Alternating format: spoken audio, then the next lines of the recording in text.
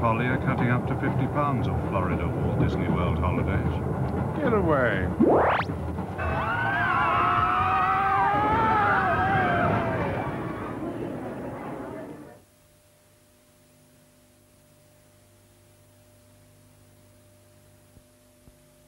In just a moment here on 4, Paul McCartney, in an electrifying concert, performed acoustically, an Unplugged Special.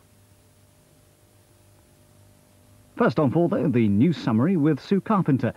The time is 7 o'clock.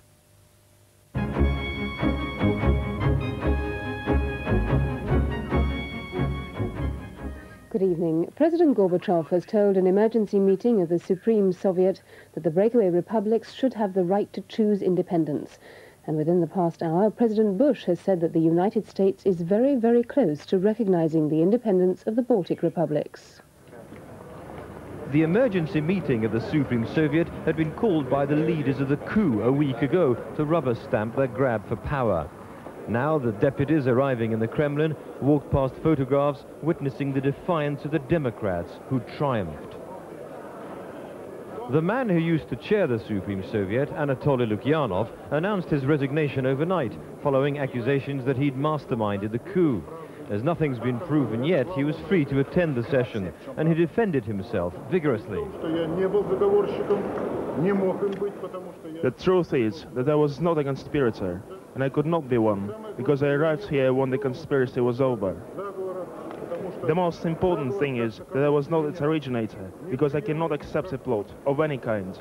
As a communist, I cannot accept it. One of the first decisions taken inside the hall was to convene a full Congress of People's Deputies next Monday. After a week in which the entire political shape of the Soviet Union has changed, a meeting of the supreme decision-making body was deemed necessary. Deputies today were highly critical of each other's behavior during the coup, some demanding that everyone should explain how they'd acted during the 3 days to the voters. After being kept waiting for 2 hours, Mikhail Gorbachev was finally allowed to take the stand.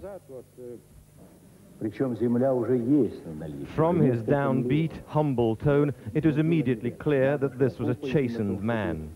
He said he blamed himself for the coup because he'd promoted most of its leaders, and he hadn't carried through the reforms he'd promised.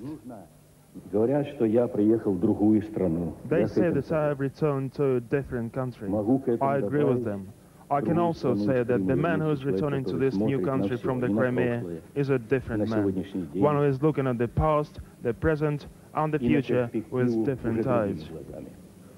And for the first time, Mikhail Gorbachev conceded that republics opposed to the Union Treaty would have to be given their independence.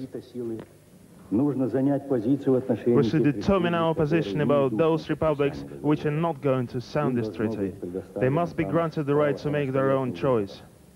After the Union Treaty is signed, it will be necessary to start negotiations with those who wish to secede. In contrast, Boris Yeltsin was at an orthodox ceremony, strengthening his image as the Russian nationalist father figure. Today, Mikhail Gorbachev pinned great hopes on a rewritten Union Treaty, giving him and the USSR a new lease of life. But with the likes of the Ukraine and Belarus declaring for independence in the past few days, it's hard to see how the Union can continue at all. Gabby Rado, ITN, Moscow. Yugoslav federal troops and Serbian guerrillas are reported to have launched a major assault on the eastern Croatian town of Vukovar. A Belgrade news agency reported dozens of dead in the fighting. Here, police say the number of arrests and crimes at the Notting Hill Carnival in West London is down dramatically on last year. But a man aged 38 has died in hospital after being stabbed near the carnival route late last night. That's the end of this summary. The next ITN bulletin is on ITV at 10:15. Goodbye.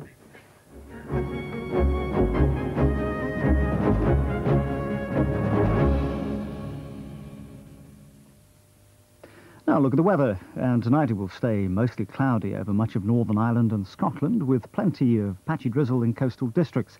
The rest of Britain will have clear skies, but because of the lack of wind, there could be mist or fog in low-lying areas around dawn. Tomorrow, light showers in the far north, drizzle in eastern Scotland and parts of eastern England, but most of the country will have a fine sunny day, and it should be warmer than today. And that's the weather from 4. Maybe you're out your depth there. Me? Listen, it's going to be violent. Trying times in Brookside. For tonight. Trying for triplets, my 2 dads. Oh, look at that, Joe. It's got your IQ. For tonight. The wings of war, modern weaponry and tribal traditions clash as the Inuit Indians try to rid their homelands of an unwanted presence. For tonight. Now on 4, Macca has the music, but not the power, in an Unplugged Special.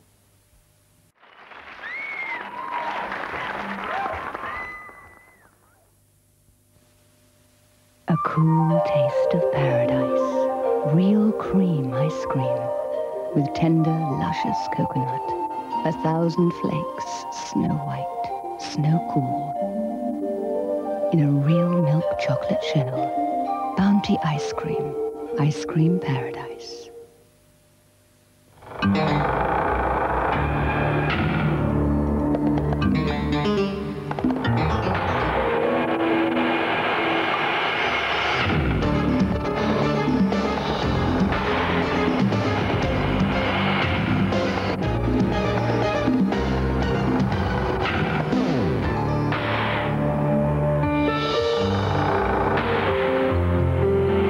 Strongbow. Nothing else quite hits the mark. 11 o'clock. You're up early. Morning, Lisa. See you later. Cornflakes. Now, there's a blast from the past. Kellogg's cornflakes, delicious flakes of corn drenched in ice-cold milk. Morning, Steve. Morning. Typical. Lisa's had a cornflakes. Here, have some of mine. Kellogg's cornflakes. Have you forgotten how good they taste? At British Gas, we've made a commitment to our customers. If you take out a service care contract, we will do our utmost to repair your central heating system the same day. All you have to do is ring before 7:30 p.m.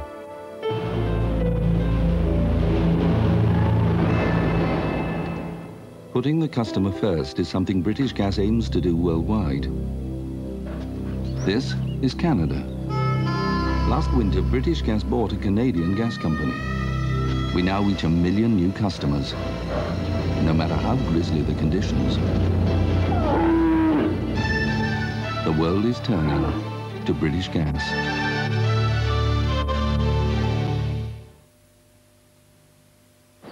Look how much my house insurance has gone up. Struth! That's over 1/3 more than I'm paying. You want to change companies? Terrible hassle. The way insurance rates are going, it might pay you to pick up the phone to Direct Line. Direct Line Insurance? With some insurance companies charging over 1/3 more than you'll pay by dealing direct. Just answer a few simple questions and... You're covered. Thank you. Here. You're with them already, aren't you? I thought it had a familiar ring. For cheaper home insurance with a human voice, call Direct Line on 061 839 8877. Well, couldn't let anything come between me and my Kaliber.